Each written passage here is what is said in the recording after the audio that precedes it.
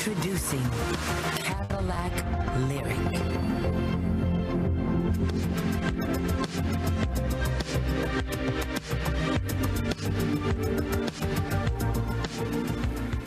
Well, this is truly a monumental night for Cadillac and General Motors.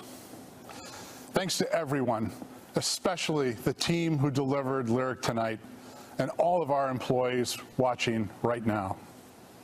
We are live tonight from GM's historic Design Dome, a place that for decades has borne witness to many iconic vehicle designs and kept our secrets hidden until the right moment.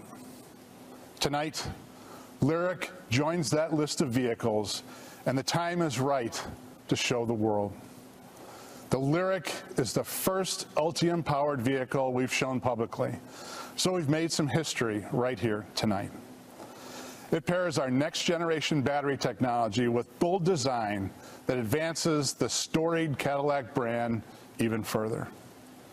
Advanced technology and gorgeous design have been the cornerstones of Cadillac for more than a century.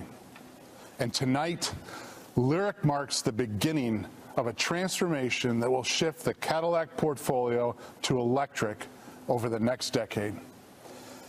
And it cements Cadillac's role as technology's spearhead for General Motors, leading the way not only in electrification, but also in connectivity and automated driving.